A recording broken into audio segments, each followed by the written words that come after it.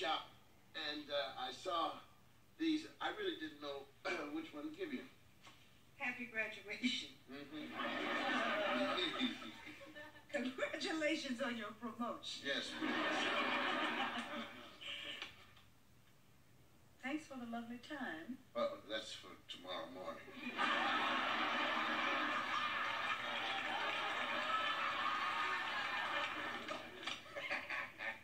You are so sweet. Thank you, honey. Mm-hmm. Feel all right? I really do. I feel fine. Mm-hmm.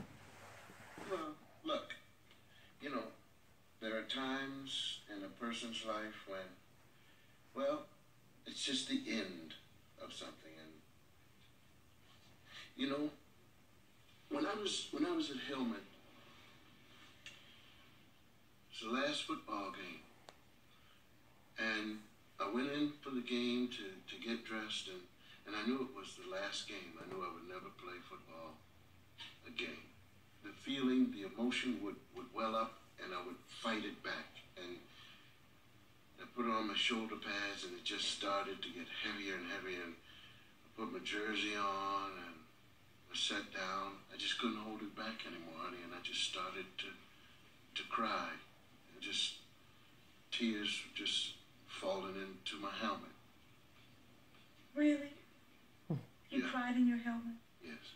And so now you know how I feel? Well, yes. I'm just saying that, you know, in everybody's life, you run out of options. Oh, you run out of options?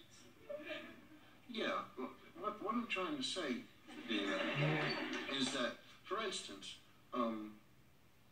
I, at my age, can no longer apply for a job as a fireman or an astronaut. I mean, those applications say men age 35 need not apply.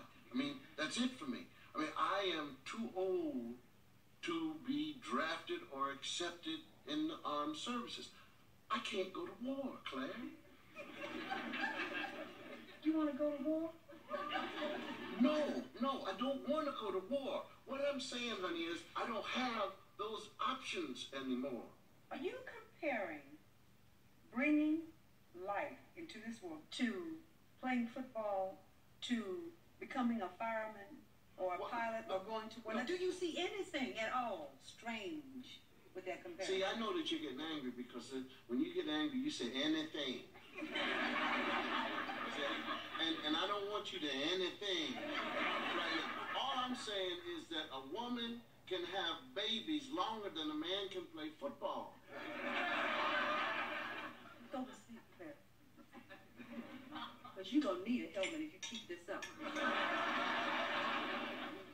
Well, I know how you feel, and I know exactly the fact that I have failed in trying to express my feelings, but I'm sorry, my dear. I do have another option, and I'm going to exercise it right now.